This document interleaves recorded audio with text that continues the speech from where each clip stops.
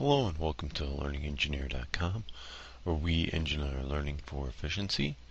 My name is Michael Langdon, and today what I want to do is demonstrate to you in Microsoft Word 2003 and 2007 how to populate fields basically after typing in just one.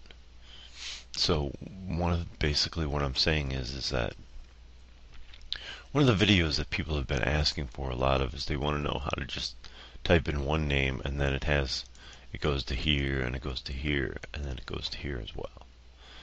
And this is actually a lot easier than you would think, especially in Word 2003. In Word 2007 it actually becomes even easier. So I'm going to show you how to do this. The first thing we want to do is we want to put in a text form field. So here's my forms box, and we get this simply by right-clicking here, and then there's forms. So here's forms, and I'm going to put this here, and then that's all I need to do, and this is inserted here. But what I need to do is I need to come here and double-click on this, and now that this is double-clicked, I just need to make sure that this is set up. So I'll just name this name 1, and then you want to click calculate on exit, and that's all you really need to do for this. Okay, for this, to get these to populate more than this one area, what we need to do is we need to do a reference. So we're going to type in ref and then name 1. Okay, now what we do then is we highlight this and just do a simple control.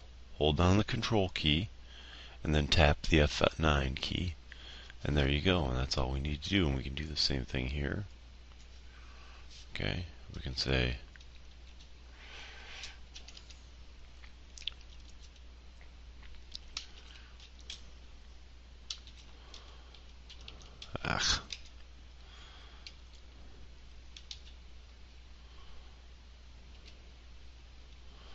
and then the same here as well.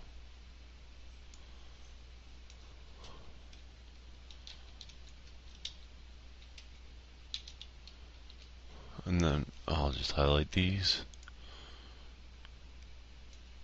Control F9.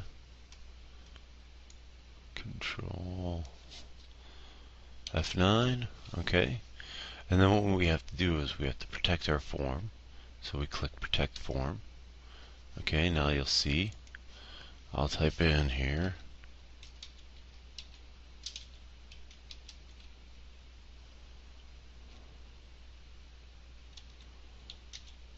let's do like Michael Phelps, and then when we hit the tab key, you'll see that it fills in all the rest of them. So that's how quick and easy it is. So this is Michael Langdon. I'm the Learning Engineer, and just learned how to populate multiple fields in Word 2003. Next will be Word 2007.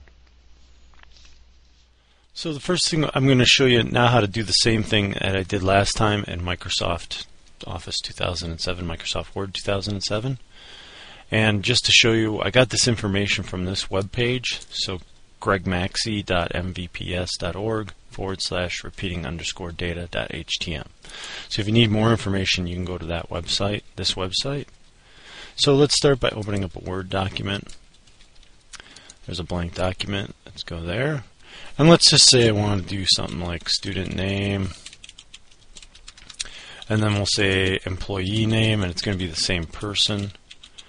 And then maybe we'll say like a letter, dear so-and-so, semicolon,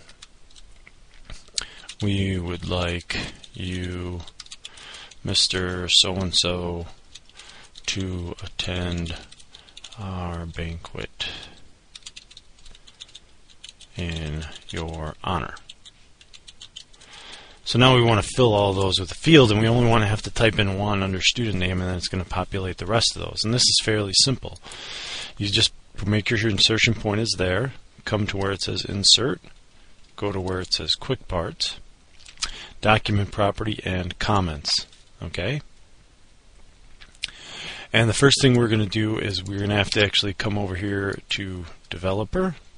And you can see that we have Design Mode, Properties, and we need to go into Design Mode, and we need to go into Properties. So we want to click on Design Mode, click on Properties, and I'm just going to change this to Student Name,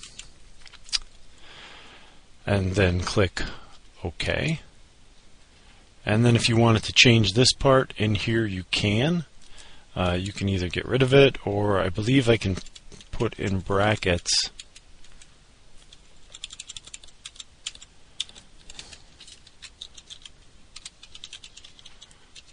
name, like that. And then if you want this to repeat throughout, you would simply copy and paste this. So I'm just going to go Control C, and then I'm going to put one here. No, that's not it. Sorry.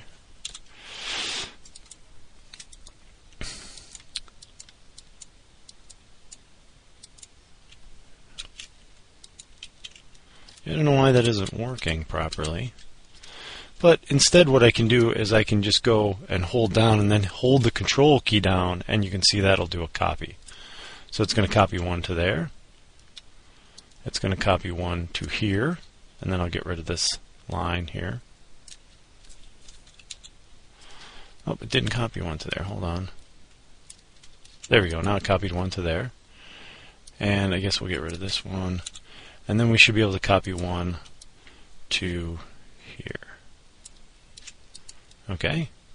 So now if we get rid of Design Mode, we should be able to just click in here, type in your name, and then when we hit the Tab key, it should insert the rest to where we want them. And it's that easy.